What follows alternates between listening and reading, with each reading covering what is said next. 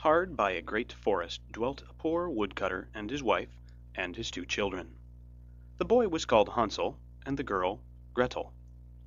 He had little to bite and to break, and once, when great dearth fell on the land, he could no longer procure even daily bread.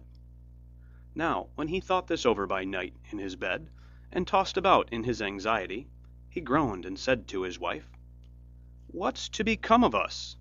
How are we to feed our poor children when we no longer have anything, even for ourselves?" "I'll tell you what, husband," answered the woman. "Early tomorrow morning we will take the children out into the forest to where it is the thickest. There we will light a fire for them, and give each of them one more piece of bread, and then we will go to our work and leave them alone. They will not find the way home again, and we shall be rid of them." "No, wife," said the man, "I will not do that. How can I bear to leave my children alone in the forest? The wild animals would soon come and tear them to pieces." "Oh, you fool," said she, "then we must all four die of hunger. You may as well plane the planks for our coffins."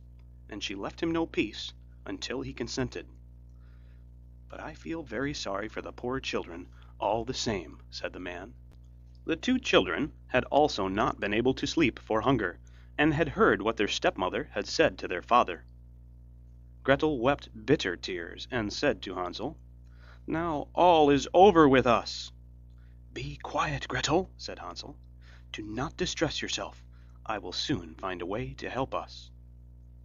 And when the old folks had fallen asleep, he got up, put on his little coat, opened the door below, and crept outside.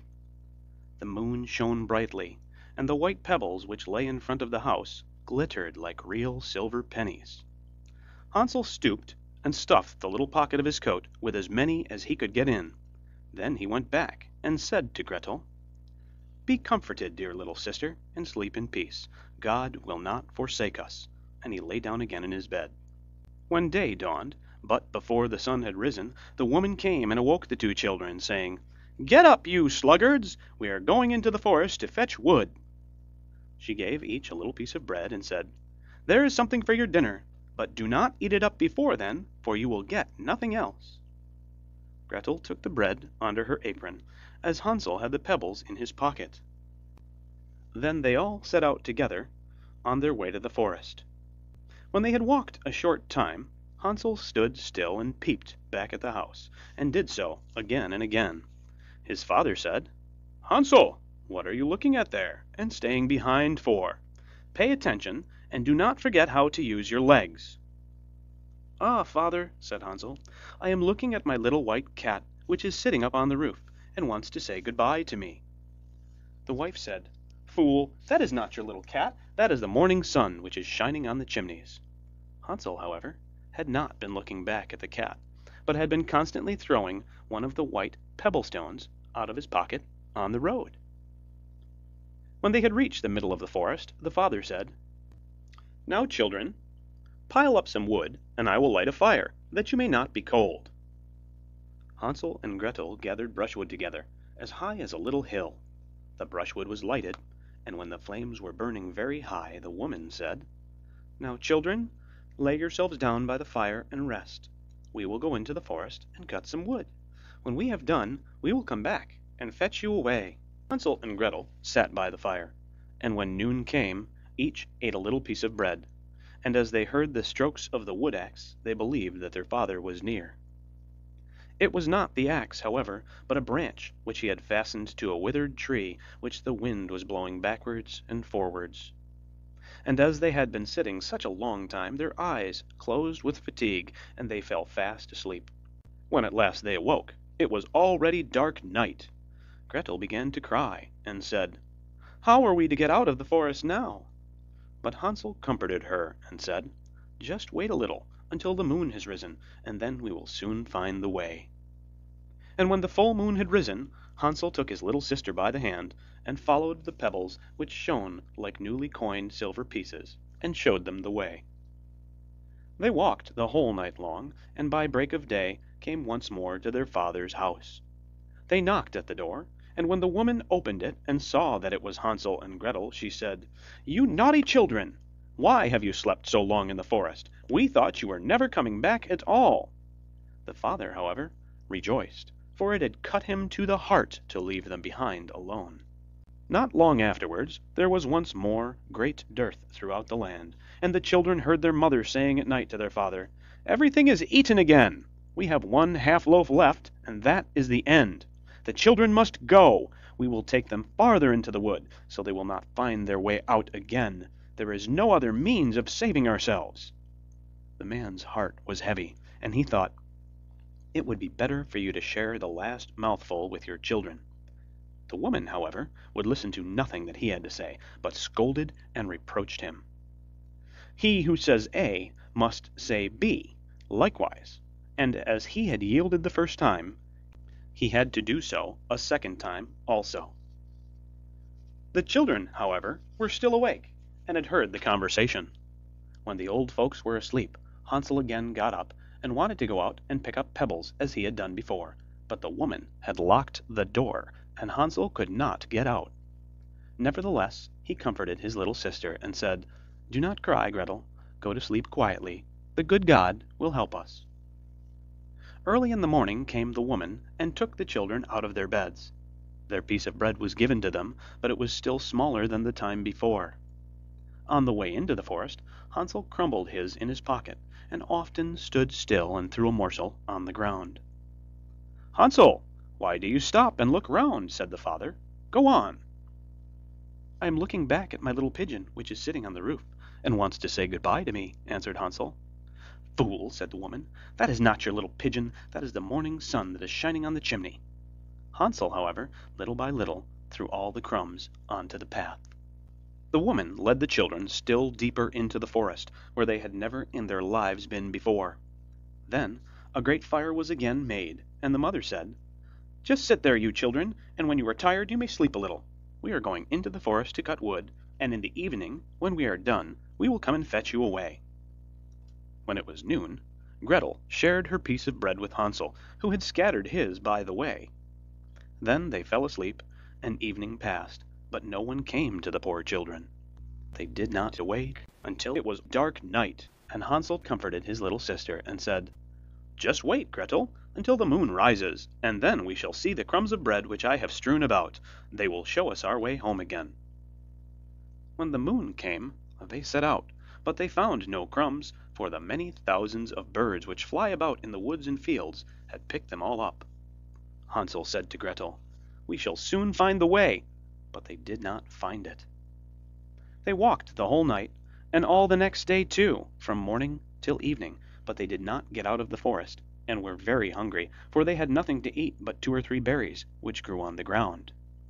And as they were so weary that their legs would carry them no longer, they lay down beneath a tree, and fell asleep. It was now 3 mornings since they had left their father's house. They began to walk again, but they always came deeper into the forest, and if help did not come soon, they must die of hunger and weariness. When it was midday, they saw a beautiful snow-white bird sitting on a bough, which sang so delightfully that they stood still and listened to it. And when its song was over, it spread its wings and flew away before them, and they followed it until they reached a little house, on the roof of which it alighted. And when they approached the little house, they saw that it was built of bread, and covered with cakes, but that the windows were of clear sugar. "We will set to work on that," said Hansel, "and have a good meal. I will eat a bit of the roof, and you, Gretel, can eat some of the window. It will taste sweet." Hansel reached up above and broke off a little of the roof to try how it tasted, and Gretel leant against the window and nibbled at the panes. Then a soft voice cried from the parlour, "Nibble, nibble, gnaw. Who is nibbling at my little house?" The children answered, "The wind, the wind, the heaven-born wind," and went on eating without disturbing themselves. Hansel, who liked the taste of the roof, tore down a great piece of it, and Gretel pushed out the whole of one round window-pane, sat down, and enjoyed herself with it. Suddenly the door opened, and a woman as old as the hills, who supported herself on crutches, came creeping out. Hansel and Gretel were so terribly frightened that they let fall what they had in their hands.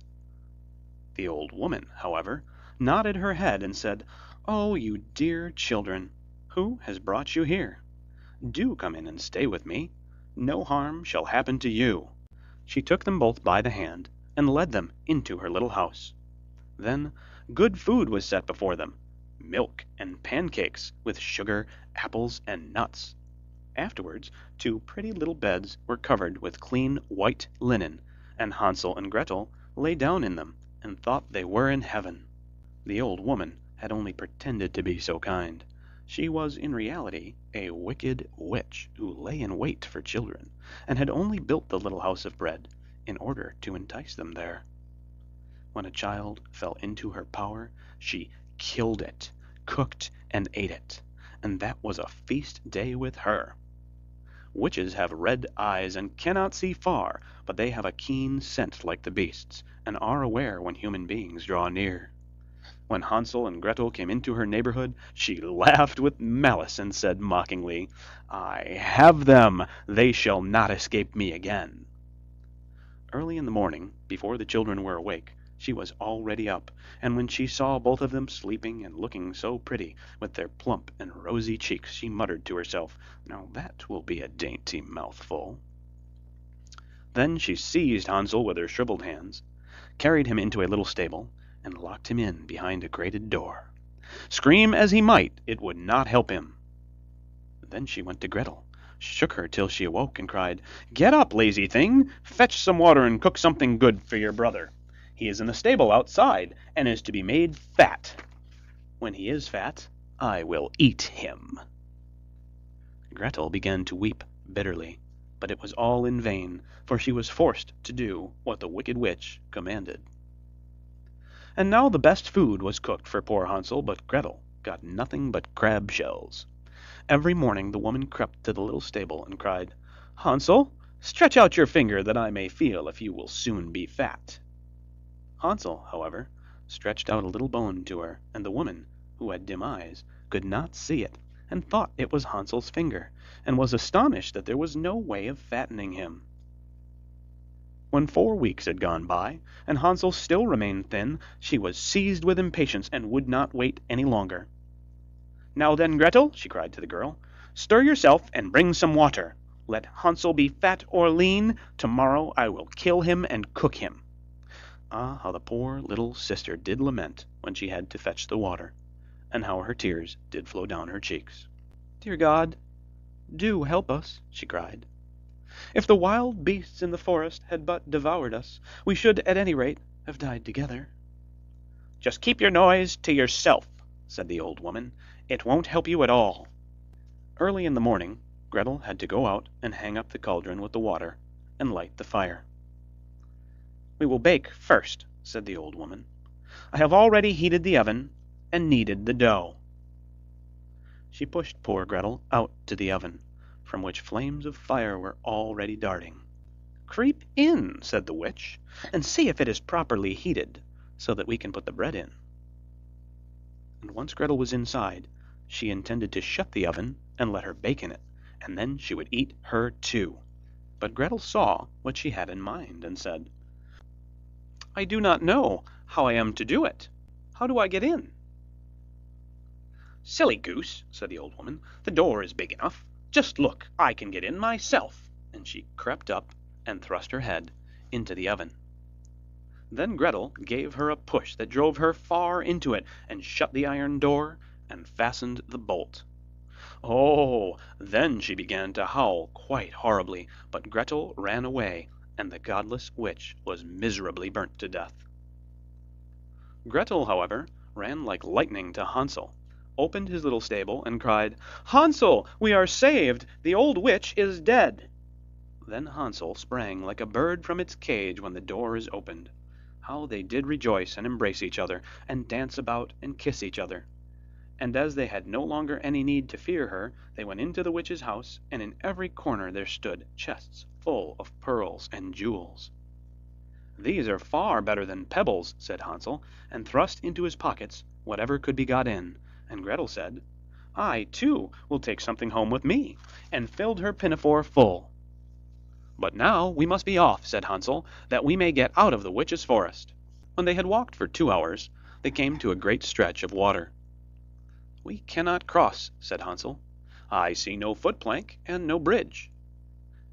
"And there is also no ferry," answered Gretel, "but a white duck is swimming there. If I ask her, she will help us over." Then she cried, little duck, dost thou see? Hansel and Gretel are waiting for thee. There's never a plank or bridge in sight. Take us across on thy back so white." The duck came to them, and Hansel seated himself on its back, and told his sister to sit by him.